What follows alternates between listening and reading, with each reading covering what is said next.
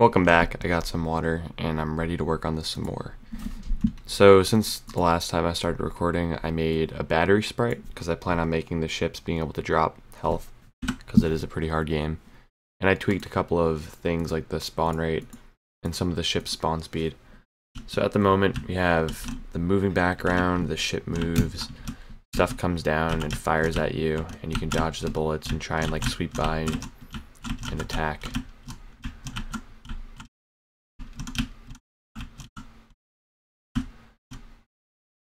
It's a very hard game though. So what we need now are particle effects, like explosions for when stuff dies. So we're going to go to create, and we're going to go to particle system, and we're going to change its rotation to 0. Then we get a spread. Change the shape from cone to circle, and we can make that circle come from like a singularity. And now we're going to make the emission be a 0 rate, but we're going to add a burst. So at the very beginning, we're just going to get one burst, so we get that like explosion look. We're going to go to our renderer. Here it is. We're going to change default particle to the sprite default. We also want to lower the start size, make it like 0.1 maybe. There we go. And we want their speed to be random. There is a way to do this, I'm pretty sure, but I don't know.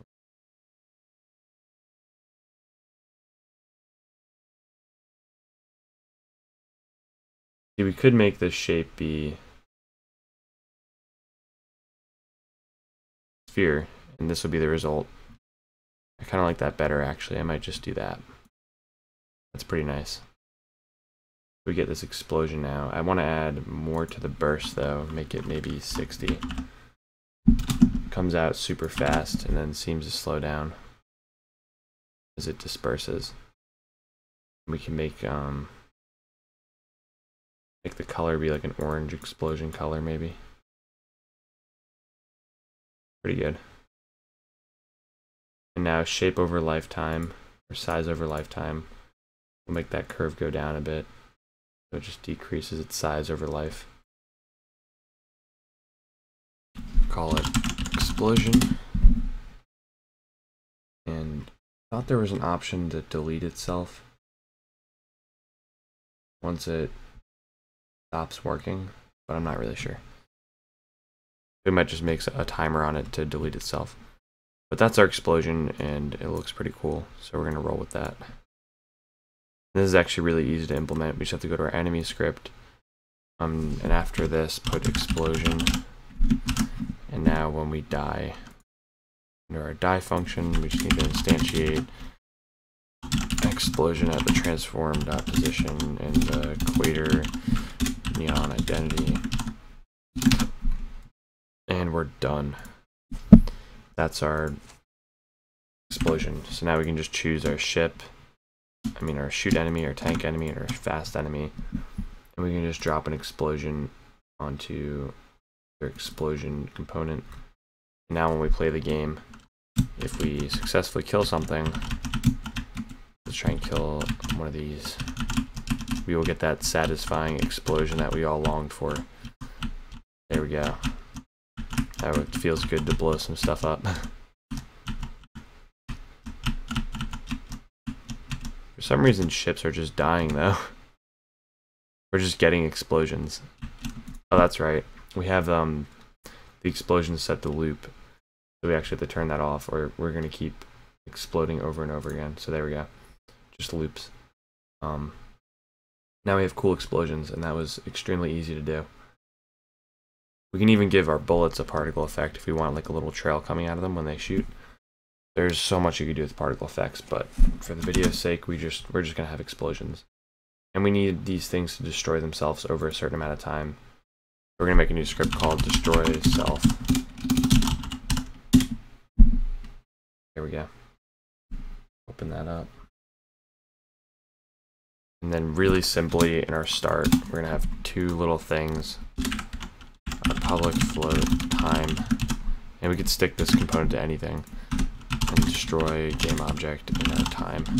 That's the whole script. It's actually kind of a waste of a script, but it works great. So we just have to have this, and we'll say in 8 seconds maybe it just destroyed itself. Now when we have an explosion, it will properly dispose of itself when it's done exploding. So we have our explosion, stuff blows up, satisfying particle effects everywhere. Those dots kind of look like bullets because they're really bright. I might make them faded a bit, honestly. It's been bothering me, so change its color to be like a creamy white. Change this one's color to be an even creamier gray. Looks a bit darker as if it's farther away. There we go. They take up, not take up less space, but they look like they're smaller and they look like they're less distracting. So now we can blow up some spaceships. Feels a lot more like a good game now, just because of those particle effects. Looks are really everything. So now we need to make a canvas. We'll put in the batteries maybe at the last video, because I want to do the canvas now, but if we have time, we'll throw in the battery. So create a UI, make it into a canvas. And we're going to do very similar if you've watched the platforming video to the whole score idea. So we need to create UI text. I actually downloaded a text this time that I'll be using. We're going to call this score in all caps. We're going to make it a nice bright white color. We also need to set our canvas, which is very important, to scale with screen size 1920 by 1080. Otherwise, just will not look right. Now we can readjust our score. Once again, make our text size very large. That big, let's say. There we go. And I'm going to change the font to my Arcade Classic font I downloaded, which looks awesome. We go to our game. We have that big score in the top right corner, which looks pretty good, in my opinion. Maybe I'll make it a little bit bigger for the sake of it. Yeah, that's good. That's good. Might even change the pixels per unit to be like 200, just to make it look more sharp. Cool. Just leave it at 100. Don't want to screw with anything that doesn't need to be messed with. And we'll lower that. And this will actually be the displayed score, so like their score is like extremely high. That's what goes over in this here. So we'll make this be able to extend the entire screen. And we can make a super complex scoring system. We can make a simple one, however you want to do it. That's just what our score is going to look like as we collect score. For now, I'll just put a 0, 3 zeros there, just for the heck of it. And we're going to need to create a new script called player pref text, which is probably the same thing I named it for the platformer. So we're going to use the same idea. Once again, in a good game, I would probably serialize my data using a class. But because it's a simple game, we're just going to use player prefs, which are simple to use and easy to implement. So if you're looking for something more advanced, check out the advanced tutorials. But I don't think I made any of those. And I don't think, I don't know if I'm going to have them up by the time you're watching this. So let's just do this for now. So you need your player pref name, so public string name, and now you just need an update here, which will be using Unity Engine .ui. In our update, we're going to say Unity get component text dot text equals, and now we'll make it be player prefs dot get int, we'll call it score, plus an empty string just to cast it to a string, and the end result will have the number 0 just displaying there until we get score. So now we need to make our spaceships worth score. So we're going to go up to our public floats and stuff.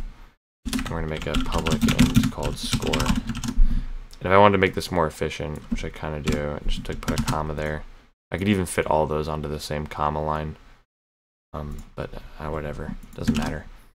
Public int score, this is gonna be how much they're worth, and on our death, we're gonna take our player prefs dot set int score to player prefs dot get int score plus score, which just adds score onto our score. That's what that does. And now we'll display it. So whatever our score is, it will add on. Let's make the spaceships worth different amounts. So I'll make our fast enemies, which are the easiest to kill, worth only 100 points. And we'll make our shooter enemies, which are a little bit harder to kill, worth like 150. We'll make the tank enemies worth like 250 because these things are hard to kill. They're slow and they shoot fast and they're annoying. So there we go. We can rack up the score now. It's starting to really look like a game. Maybe we just need some lives now, which you could put under our score to the left of it, wherever we want. Lives will display. We might even make lives into a player pref, just so we can see it nice and easy.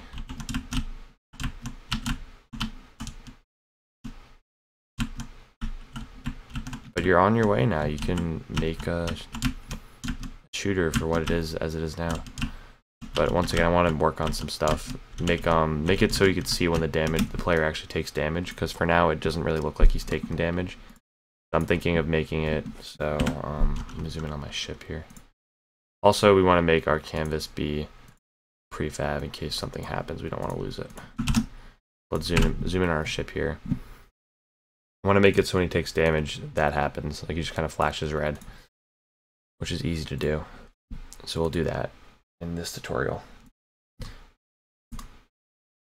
So when we take damage over here, we're going to need a new IEnumerator called blink, I guess. And we're just going to start coroutine blink. And then we're going to take our sprite render, so get component sprite render dot color equals new color red, which is RGB. We don't really need to set our alpha. And then we need to yield return wait for seconds, I think it is. I always forget this. I'm gonna look it up just to make sure. I forget this all the time. Pretty sure that's right though. New wait for seconds. I knew I was forgetting something. You'll return new wait for seconds. We'll wait 0.2 seconds. Very small amount of time just to get a blink. And now we're gonna set him back to the usual white, which should be 1, 1, and 1. That's that. We'll get a blink now. So let's take some damage, which shouldn't be too hard. It's a really hard game. Let's take damage from this laser, and now our player turns red. Kind of want to make that flash even sooner, though. Make it be like that.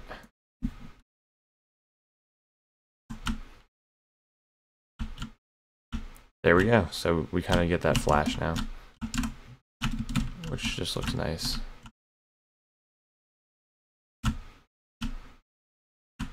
We can even make it so when he dies, he'll still flash and then die, by making it so in his die function, he dies in that delay. He won't die instantly when he gets hit, which may look a little bit better. Let's try it out. Let's kill ourselves. There we go. There we go. There we go. We're dead. Nice. And we kind of want our player to explode too when we die. So explosion. So in our die function. Oh, well, I guess we don't have a die function. This is our die function. But we just want to instantiate an explosion at our transform.position, and we want to make it be equator neon We can even make a different colored explosion for the sake of our spaceship if we wanted to. I mean, why not? We'll just call this explosion 1, I guess. And we'll make it be like a cool yellow color, maybe. Why not? Just because we can. We'll delete explosion 1 and apply it to our spaceship now by dragging it onto our explosion. Also press apply on our ship. And now when we get in, we'll kill ourselves. There we go. Haven't got any tanks yet. There we go. Alright, so now when we die, we shoot out those yellow explosion particles. So, game's looking great. I guess I'll stop this video. Next time, we'll display our lives and work on the title screen, and that's really all there is to it. Maybe we'll make a high score leaderboard if you want. Not too hard to do. So, thanks for watching. Check out the next tutorial.